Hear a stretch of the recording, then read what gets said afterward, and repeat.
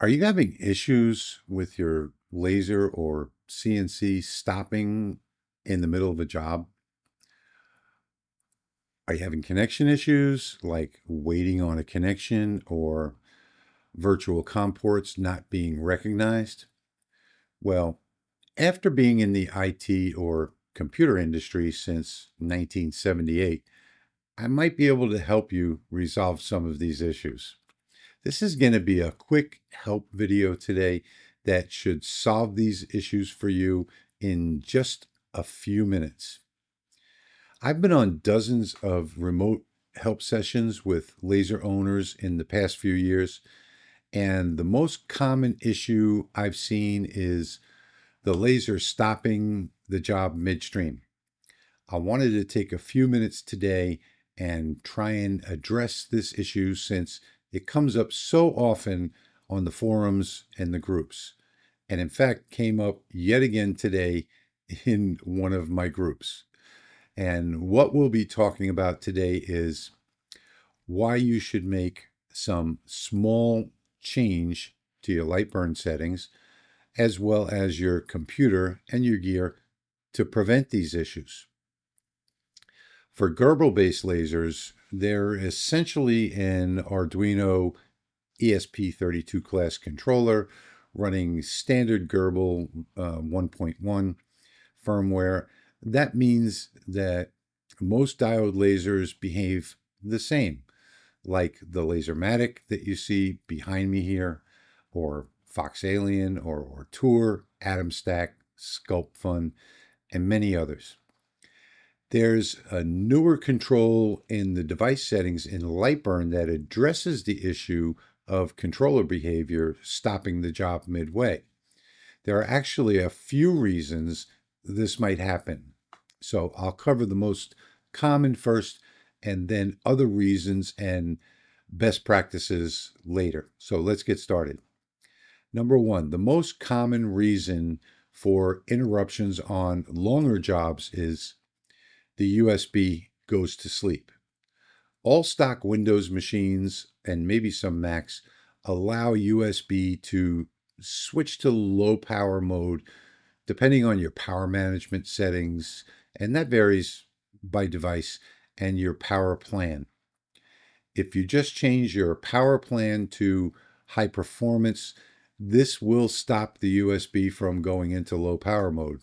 You can also change the setting in your computer device manager in the USB section by double-clicking the USB controller, and then on the power management tab, disallow the computer from ever putting the USB to sleep. On laptops, Windows can suspend USB devices after a period of low inactivity, typically between 10 and 30 minutes, to conserve battery. I highly recommend not running Lightburn on a laptop, and especially on a battery. If you must use a laptop, make sure it's plugged into the wall for continuous power. Number two, you can also enable the DTR signal in Lightburn. DTR stands for Data Terminal Ready. This is a hardware signal line used in serial communications like COM and USB. In plain terms, the Enable DTR symbol checkbox in Lightburn controls whether Lightburn activates the DTR line when opening the serial connection to your laser's controller. When turned on, Lightburn asserts that the signal, which tells the controller, "I'm ready to talk." When it's unchecked, it leaves it floating or inactive, so to speak. DTR is used to automatically reset the Arduino or microcontroller when Lightburn connects. This reset ensures Gerbil boots cleanly and starts in a known state before a job.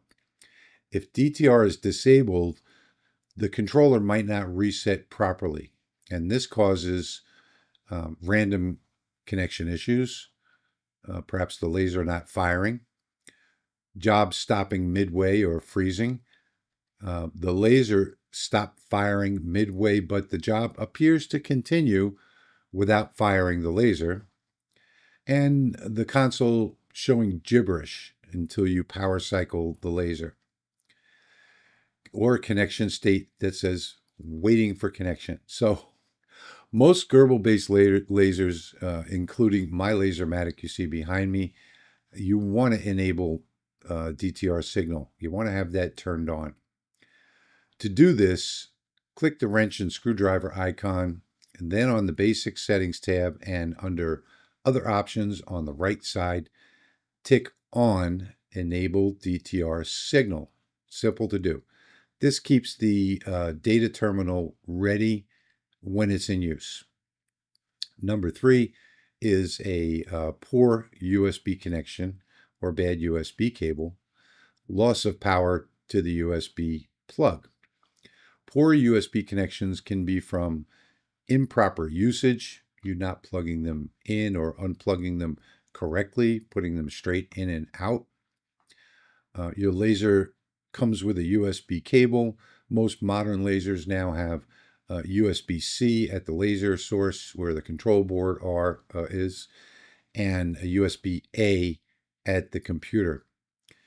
These connections are consumables. Most people don't know this, so to speak, and they have limited lifespans. While USB-C will serve you for a long time, 10 to 20,000 connections, unless you insert it or remove it improperly. The USB-A end only has a lifetime of about 1,500 connections. So if you're in the habit of disconnecting the cable from your computer or laptop on a regular basis, you can expect both the cable and the port on your computer to wear out relatively quickly on the A side. Keeping in mind, this also applies to the USB ports on your computer. If you're going to be plugging and unplugging your USB devices from your computer regularly, consider purchasing a short USB extension cable. And everything I talk about today, there'll be links down in the description to my Amazon store. And keep that cable permanently attached to the USB port on your computer and plugging in your devices or your hub to the extension cable. Using this method will theoretically extend the life of your computer's USB port indefinitely, not considering things like oxidation, thermal cycling, and power surges. The laser should be plugged directly into your USB port if it's going to be a permanent connection, or a short extension cable for best lifespan on the computer. For best performance, however, you must use a hub if you have multiple USB devices, and that hub must be a powered hub. What a powered USB hub actually does is it has its own external power supply. Usually that's going to be 5 volts, 2 to 3 amps. That means it doesn't draw all its power from your computer's USB port. It feeds each connected device with a stable amount of voltage and current independently. In short, a powered USB hub equals external 5-volt power, clean, isolated, consistent USB power, and data. So why does this matter for lasers and CNC controllers? Well, number one, it prevents voltage drops. Your laser's controller board and stepper drivers pull current through the USB cable for communication and sometimes logic power. If voltage drops below, say, 4.75 volts, even momentarily, the controller can reset or drop the connection mid-job. A powered hub ensures your controller always sees a stable, regulated 5-volt signal, even when motors or fans kick on. The result is fewer random pauses, freezes, or disconnects mid-burn.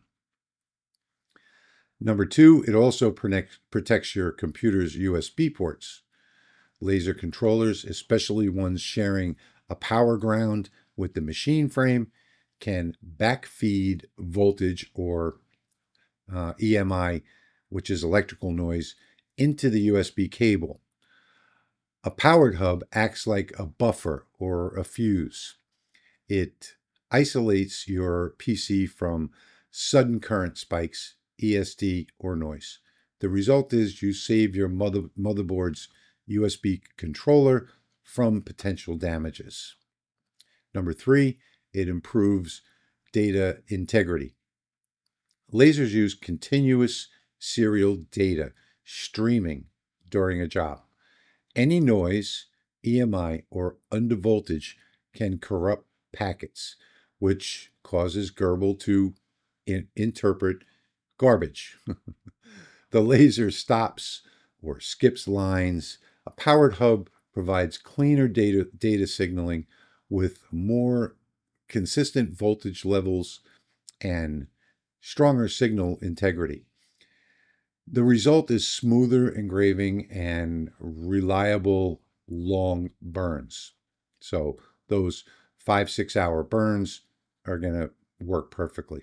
Number four, more total power for multiple devices. If you're running a laser engraver and let's say a webcam for a Lightburn camera, maybe a USB SSD drive for your computer or your mouse, your keyboard or wireless, your motherboard's 5-volt rail may struggle to feed them all.